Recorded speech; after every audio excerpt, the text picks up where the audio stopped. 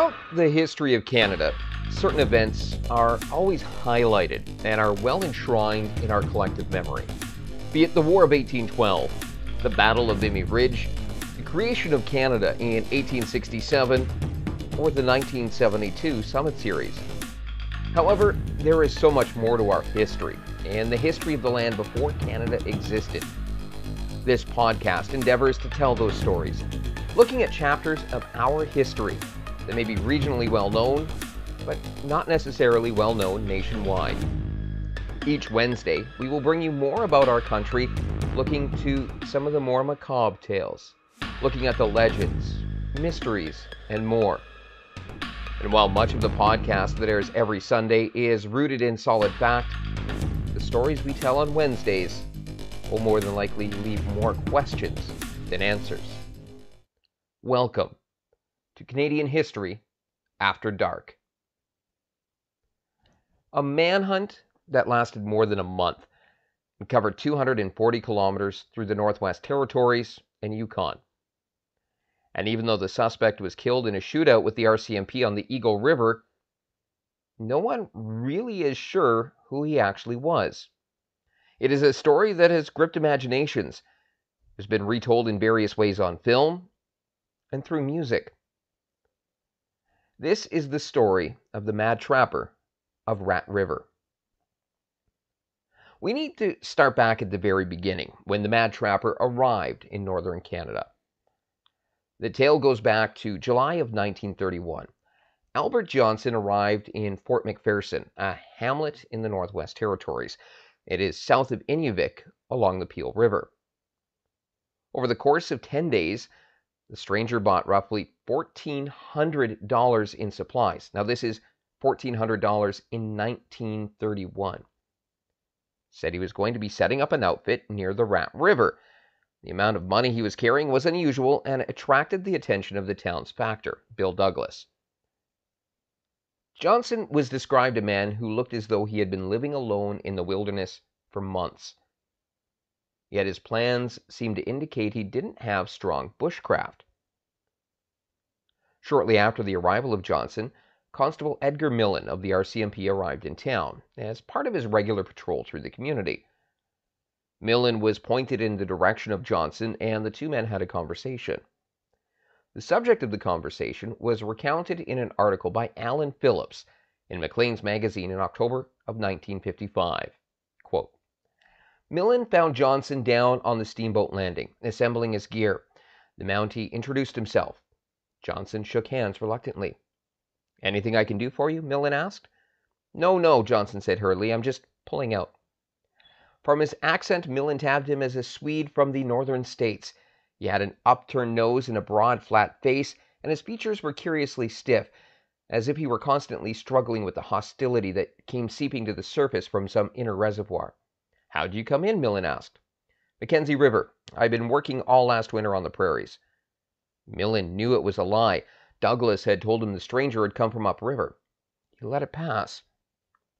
Going to stay around here long? Millen asked. Maybe. I don't know yet. If you want the trap, I can give you a license now that will save you making a trip into Arctic Red River. I haven't made up my mind, Johnson said evasively. I may go over Rat River Portage. Alone? Johnson scowled. He made no answer. You ought to hire a guide, Millen said evenly. It was as if the thought had triggered some mental thermostat. Anger flooded into Johnson's voice. No, he said violently. I don't want people bothering me. I like to live alone. You police just cause me trouble. I don't want nothing to do with you. He recovered himself, and a hint of shrewdness came into his voice. You want to know all about me? All right, I'm not staying here. If I'm not staying here, you don't have to know all about me, eh? He met Millen's suddenly sharpened gaze for the first time. Millen had been trying to tell him that one man alone could not make his way up Rat Rapids. But Johnson's blue eyes, pale as sea ice, were filled with cold, unreasoning hate. Unquote. Taking a 9-foot canoe he had purchased in Fort McPherson, Johnson set off towards the Mackenzie Delta. He would end up at the mouth of the Rat Canyon, where he built a cabin for the winter. Now, it is worth noting that Johnson never did take up Millen on the trapping license, and had never ventured to the RCMP detachment in Aklavik to get one. Another issue that was happening in the region was people fleeing the Great Depression. They were heading north and invading traditional trapping areas of the Gwich'in in the area. By December of 1931, the indigenous people of the area had had enough of Johnson. While heading to Aklavik for Christmas celebrations, they took the time to report the behavior of Johnson to the RCMP. They explained the strange hermit was triggering their traps, taking the traps and putting them in trees, and in some cases, replacing their traps with his own. When the indigenous trappers went to the cabin of Johnson's to have a chat about the situation, he chased them off with a gun. The complaint was taken, and on December 26th, two constables, Alfred King and Special Constable Joe Bernard, headed off to cover the 70 kilometers to talk with Johnson about the allegations. When the two Mounties arrived at the cabin, they saw that smoke was coming from the chimney, so it was apparent someone was home. They went, knocked on the door, and were ignored. Looking into the window, it seemed like Johnson wasn't even taking notice of them. Eventually, he just covered the window with a sack. One thing King noticed was that there were what appeared to be rifle loopholes along every wall of the cabin, all pointing outwards, covering every direction. The decision was made to return to Aklavik to talk to the inspector in charge, A.N. Eames, about obtaining a search warrant. The 70-kilometer trek back had King and Bernard arriving on December 31st. The situation was described to Eames, and he issued the warrant. And he sent back with the two Constable R.G. McDowell and Lazarus Sidichulius, a Gwich'in man who worked with the RCMP. They set back out for the mouth of the Rat Canyon. The situation for the serving of the warrant, as described by Phillips.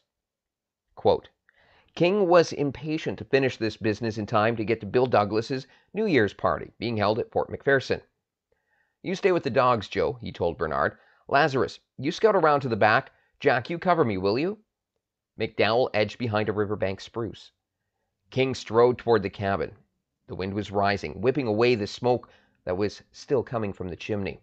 He hammered hard on the door. Are you there, Mr. Johnson? He thought he heard movement inside. Mr. Johnson, he called again, testing the door with his shoulder. I have a search warrant. Open up, or I'll have to break the door down. There was no answer.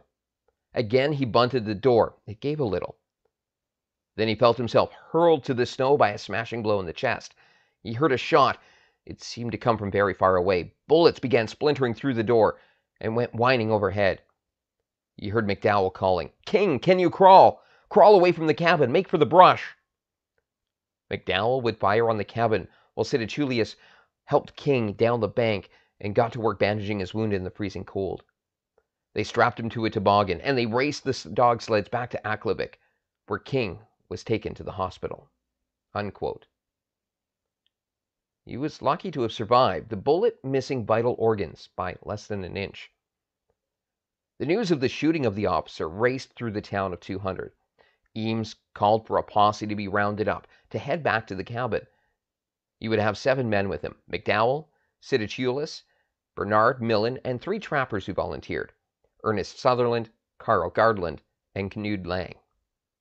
In addition to the men and their firearms, they also brought along explosives. The thought process was if they couldn't get Johnson out conventionally, they would blast him out of the cabin come fortress. They arrived and surrounded the cabin. Eames tried diplomacy to solve the situation, calling out Johnson. No answer came back. They inched closer to the cabin, and then they got their reply. Muzzle flashes erupted from the loopholes as Johnson started to fire on the Mounties and the trappers. They threw a few charges of the dynamite at the cabin, and it had no effect. Daylight had dwindled. Then one of the trappers came up with a plan. He proposed it to Eames, who agreed. Phillips described the scene again. Quote, running a gauntlet of fire, Lang made the roof, scrambled up, lit the fuse, flattened out for the blast, then kneeled and peered down the jagged hole. Through a swirl of acrid smoke, he saw Johnson crouching on the floor, a sawed-off shotgun in one hand, a revolver in the other.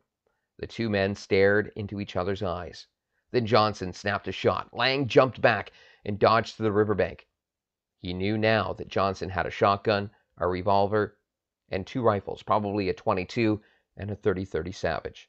Unquote.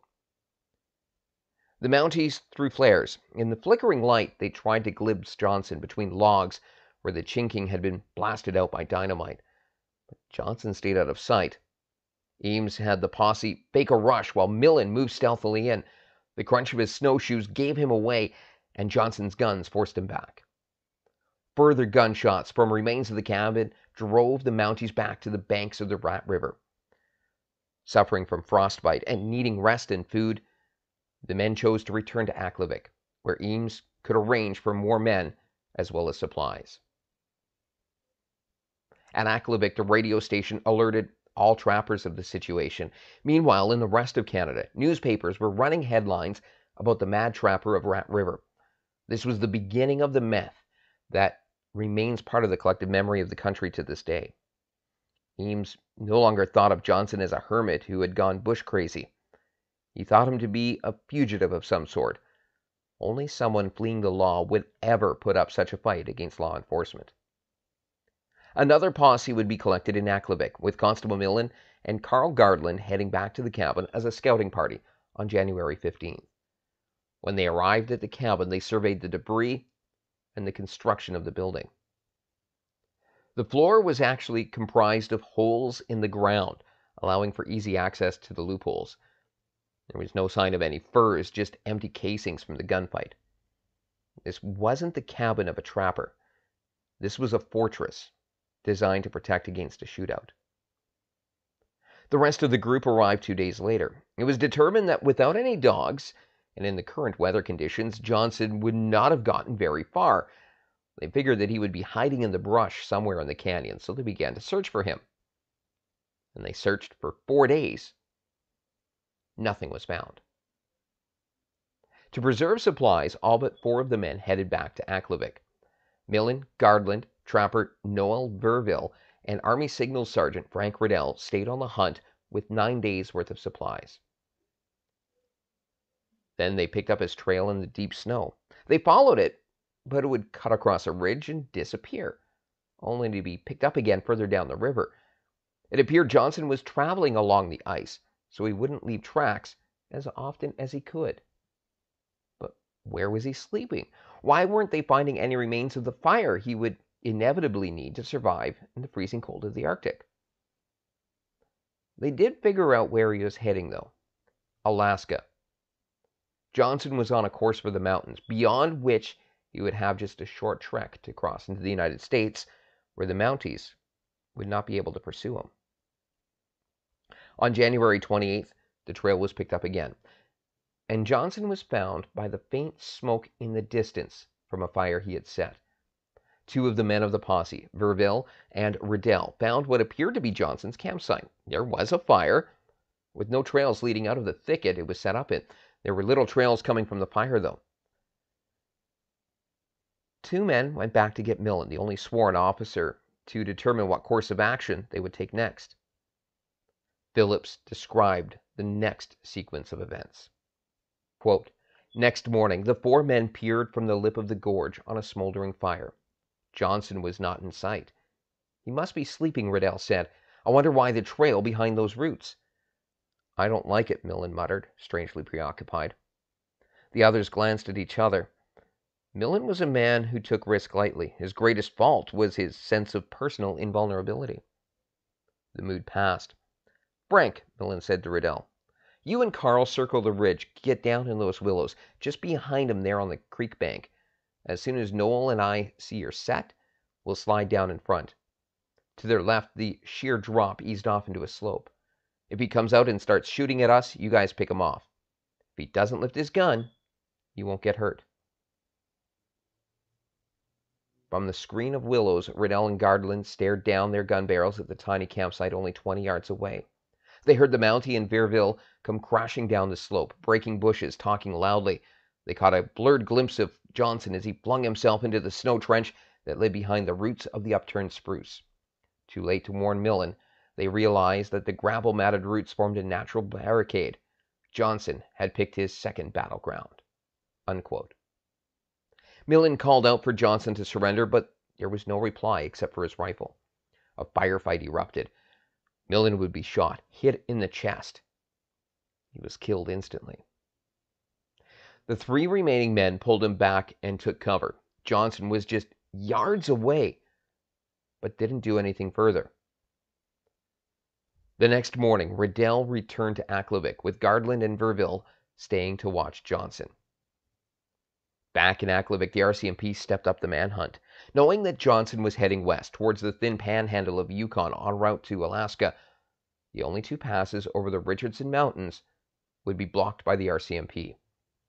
Eames would put out a call for an airplane to help them in the hunt, and Wilfred "Wop" May answered the call, flying a ski-equipped monoplane. The posse grew in size as well, with many hearing the news over the radio and coming to Aklavik to help. This included a number of Inuvialut and Gwich'in, who knew the country well. By February 4th, the posse was back at the scene of Millen's death, where Eames learned Johnson had managed to slip away from the scene. The only tracks he left was when he had walked over to where Millen's body lay. The methods that Johnson used to evade search were ingenious. They included following the footsteps of caribou. He'd also do things like putting his snowshoes on backwards or doubling back a few times. He was determined to make it to these mountains. May would arrive on February 5th to help with the search. He would fly looking for any trace of the man who had now shot 2 Mounties, killing 1. On February 11th, the pilot found the tracks of Johnson, heading towards Bell Pass. Now, to put this situation into perspective, the indigenous trappers who were helping with the posse told Eames it was not possible for someone to cross the Richardson Mountains alone, on foot in a storm. Johnson was also walking into the wind, had next to no food, no way to start a fire, and above the tree line, there wouldn't be any food or wood. On the 12th, word came to Eames from Constable W.S. May, who was stationed at Old Crow, near the border with Alaska. Indigenous hunters had found strange tracks made by snowshoes with a twist to one frame. It looked like the person who had made them was exhausted, but it would prove that Johnson had accomplished what was thought to be impossible. He crossed the mountains. May helped the men fly over the mountain range on the 13th, and the search would begin again along the Bell River, where the tracks had been found. The search would continue, with Johnson having roughly a 4-day head start. On the 15th, they picked up the trail and spread out along the Eagle River. Then signalman Heps Hersey saw a man walking towards him. We go back to Phillips for his description of what happened. Quote, "Both men stopped, astonished. Johnson drew on snowshoes and ran to one side out of sight. Hersey snatched his rifle from his toboggan and rushed forward for a clear view. Johnson was trying to climb the steep south bank, trying to make the shelter of the brush. Hersey dropped to one knee and fired. Verville fired from behind him. Johnson whirled and snapped a shot. Hersey toppled over. Verville ran to Hersey's side. The others were coming up now, spreading out along the banks, passing back the word to Eames and Riddell in the far rear. It's Johnson. Johnson's up ahead." Johnson, unable to climb the south bank, was running back up his trail toward an easier slope on the north bank, stopping the fire, reloading as he ran. He was drawing away from the posse, who were shooting and calling, "Surrender," when he stumbled, as if hit in the leg. He wriggled out of his pack, flattened out in the snow behind it, and opened rapid fire.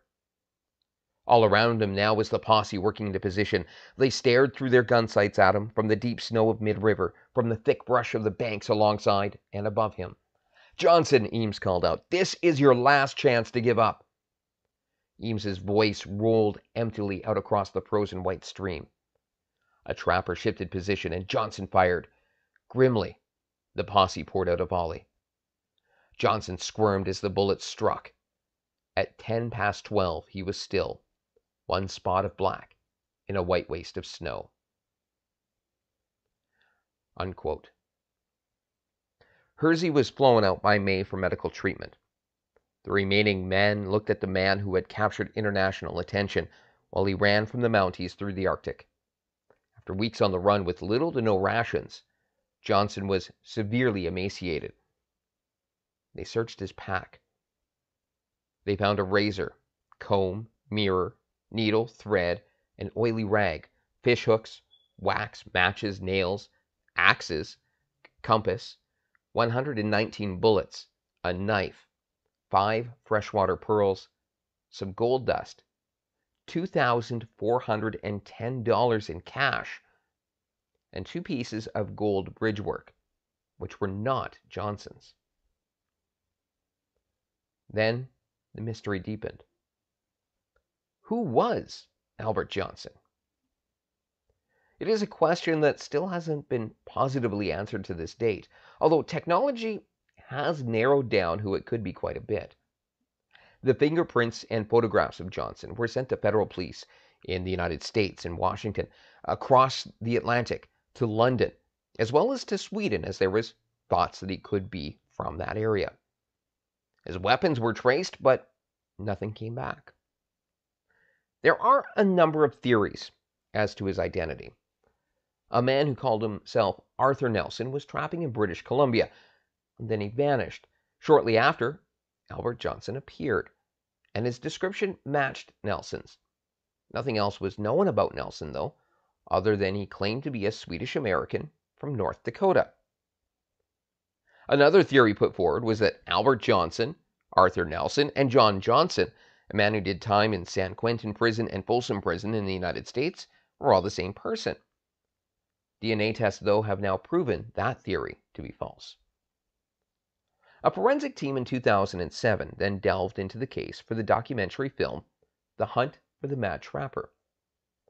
An isotopic analysis of his teeth suggested he may have grown up in Scandinavia.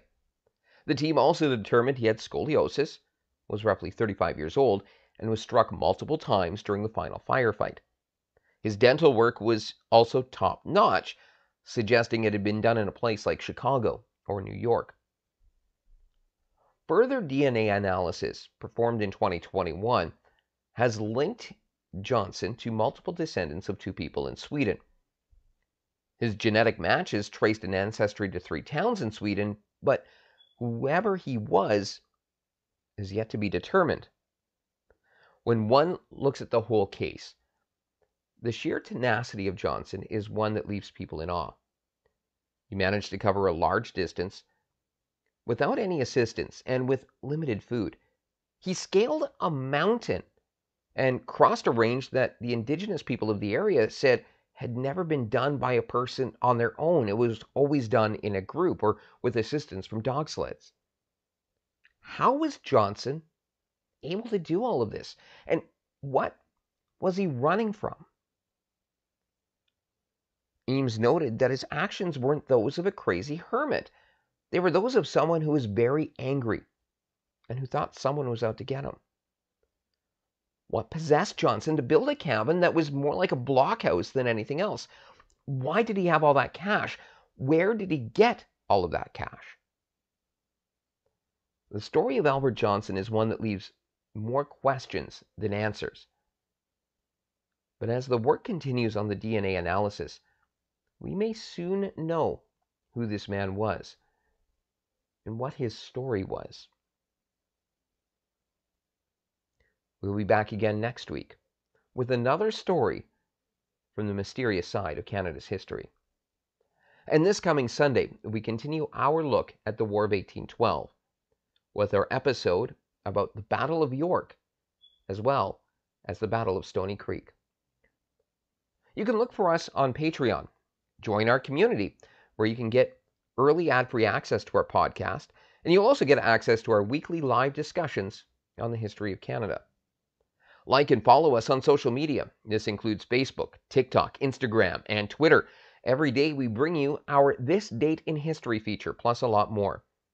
Check out our YouTube and become a subscriber. We will be bringing more and more video content in the coming weeks. Speaking of video content, we're also working on a Kickstarter for our documentary series that tells the stories of Canada that are better told visually rather than just by audio. And follow along the podcast on your favorite platform. We bring 2 episodes a week. Wednesdays, stories from the mysterious parts of our past, and Sundays, we take a deeper dive into a running anthology. Right now, we are focusing on the War of 1812. Be sure to visit our website, canadianhistorypodcast.ca, where you can find more on all of the subjects that we cover, both in our This Date in History feature as well as the podcast. Thank you for listening to Canadian History After Dark.